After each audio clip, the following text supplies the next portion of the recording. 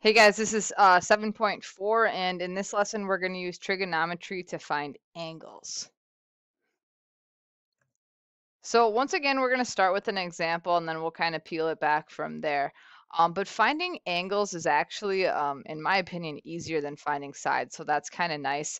The other nice thing is the steps are pretty similar to what they were with sides, so it won't be brand new at this point. So what we're supposed to do here is we're supposed to solve for x. We're supposed to figure out what the measure of this angle right here is. Okay, so first thing you want to do is, like we did in the last lesson, make sure your calculator is in the right mode. You don't want to do all of this work and get the wrong answer because you're in the wrong mode. So whatever calculator you're using, make sure that it's in degrees instead of radians. We're measuring our angles in degrees in this class. Okay, so now that that's out of the way, we want to label our sides according to that missing angle. So in this example, we don't really care about the hypotenuse. There's nothing over there.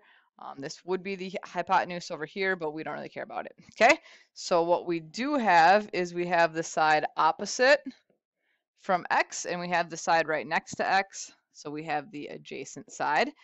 And hopefully we're getting better at identifying which trig ratio to use in that case. The only one that doesn't involve the hypotenuse is tangent.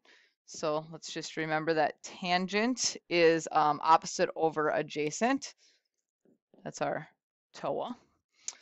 So in this case, tangent of x, we don't know what it is yet, but we'll get there, is equal to opposite 26 over adjacent, which is 12. So there's our setup. Now, this is a little weird.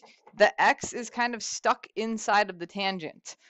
Some people will say like, oh yeah, you can just divide both sides by tangent. Well, no, you can't do that because there's no multiplication sign between the tangent and the x.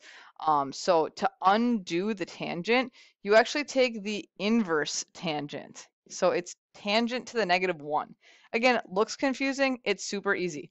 So you just do this to both sides of the equation. That eliminates tangent so that x is all by itself.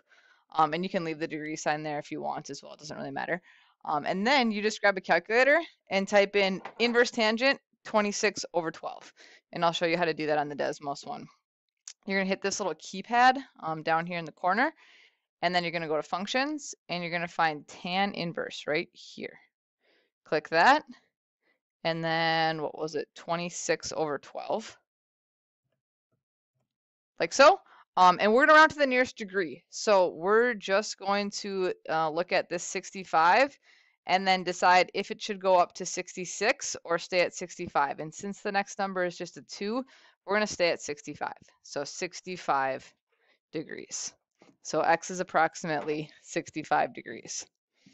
Okay, so you could write it like that, or you could say x is approximately 65 degrees. I actually kind of prefer doing it that way, putting the degree sign with the number instead of with the x. Okay, so steps. I think it's kind of nice to have these in your notes. You can use your notes on the test, so if you get stuck, it's kind of nice to have those steps in front of you. So again, step 0, make sure your calculator is in degree mode.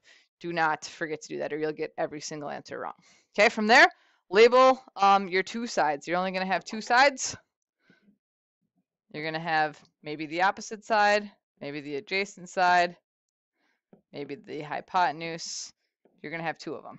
Okay, from there, identify the correct trig ratio. Are you going to use sine, cosine, or tangent based on the two sides that you have? Step 3, set up an equation. So very, very similar, actually identical to what we did with the sides. And then lastly, this is easy. All you have to do is take the inverse of both sides in order to solve for x. So you're either going to do inverse sine, inverse cosine, or inverse tangent based on the situation.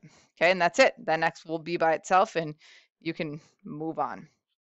Okay, so I'm going to do 2 more examples. This one you definitely should do, and then the third one you can decide if you need it or not, but definitely do this one. Okay, so step 0 is already taken care of. We're already in degree mode. So step 1, label your sides. This time we do have the hypotenuse. We have the side across from the right angle. Okay, and then this 7, it's not across the triangle, so it's not opposite, but it's right next to the x. So it's going to be the adjacent side. Okay, adjacent and hypotenuse, that's going to be our cosine. That's our ka. So we're going to say cosine of x is equal to a over h, 7 over 8, a over h. Yep.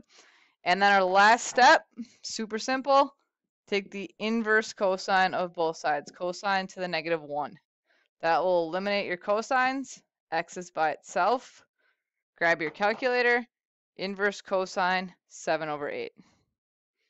So functions, inverse cosine, 7 over 8. And we get 28.9. So we're going to round that one up to 29 degrees. Approximately. And done. All right, and then if you need to do one more, go ahead and stay on with me. If not, you can go on to your practice, but I'll do one more here. So this time, we have the hypotenuse, and then find your x, and across from it, or opposite from it, we have the 18. So O and H, that's sine, that's our so. So we're going to say sine of x is equal to 18 over 25. Really easy to get that x out of there. You just take the inverse sine of both sides. Those are gone. And x is approximately inverse sine of 18 over 25. Functions, inverse sine, 18 over 25. Approximately 46. We got 46.05, so we'll keep it right at 46.